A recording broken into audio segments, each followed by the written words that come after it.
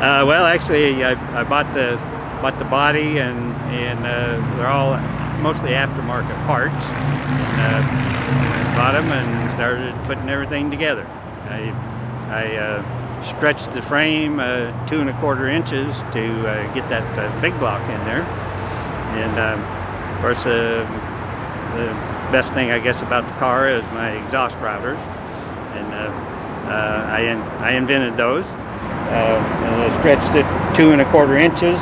I cut it right in front of the motor mounts and right behind the steering, and moved the whole front forward so I didn't have to change any geometry on the steering. I guess the interesting thing about this is these exhaust routers. They're technically called an exhaust router, not an exhaust cutout.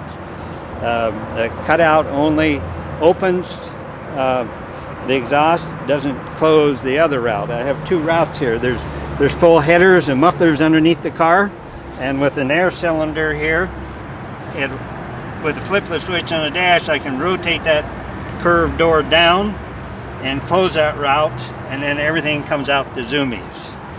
And I have a patent on it.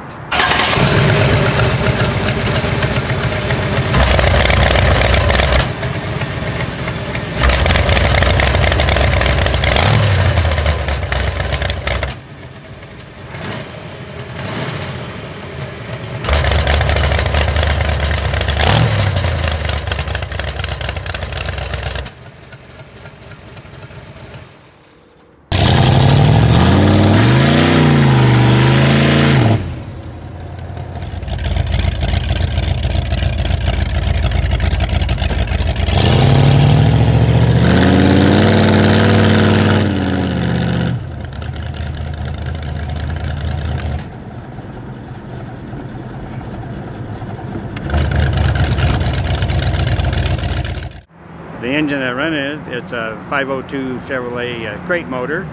Has a turbo 400 transmission and a Ford 9-inch rear end.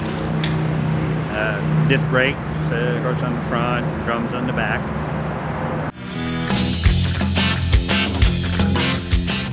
When it come time to do the upholstery, I had bought an '85 Toyota to want to cannibalize it for the motor and transmission, and it had these bucket seats in it that had seat covers on them, and they were just in perfect shape and the exact color theme that I wanted for the interior. So I just used them stock, '85 Toyota, and then did the rest of the interior to match. So that worked out pretty good. I worked on it about full time for almost a year. I did everything on the car except the paint work. I don't do body work and paint, but all the mechanical stuff. As I say, I stretched the frame, boxed the frame. Part of it was boxed already, but I finished boxing it. Added just cross members to stiffen it. The car does real good coming off the line. It'll go sideways a little bit, but it straightens out and hooks up pretty nice.